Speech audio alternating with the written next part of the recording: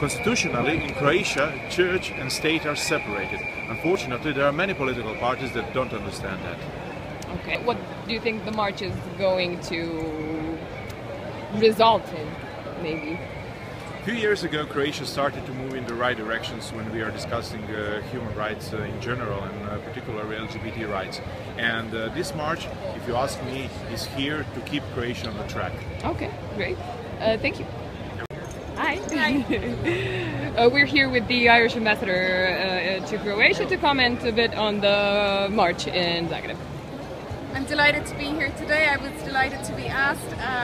As you know, Ireland legalised gay marriage by a popular referendum, popular vote in 2015, and it was really part of a long process of, I suppose, more people coming to accept that you love who you love and you don't have a lot of choice about that.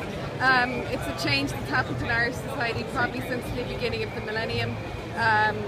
Maybe the Celtic Tiger had something to do with it. People had more money, they travelled more, they had better experiences, and it was part of Ireland beginning to feel that they were very European, more part of the world, and that being Irish was cool, and that led then to, I suppose, a more relaxed attitude being taken to social issues. People became less conservative, and in relation to the referendum, it was really people thinking about their children who might be gay, and how they would feel if they weren't accepted by their parents. That was a huge driver, actually, I think. Okay. Do you think the situation in Croatia is getting better?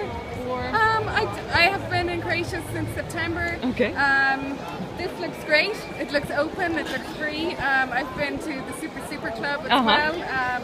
So I know that people can express themselves, but we all have to move forward and progress. And I think the key message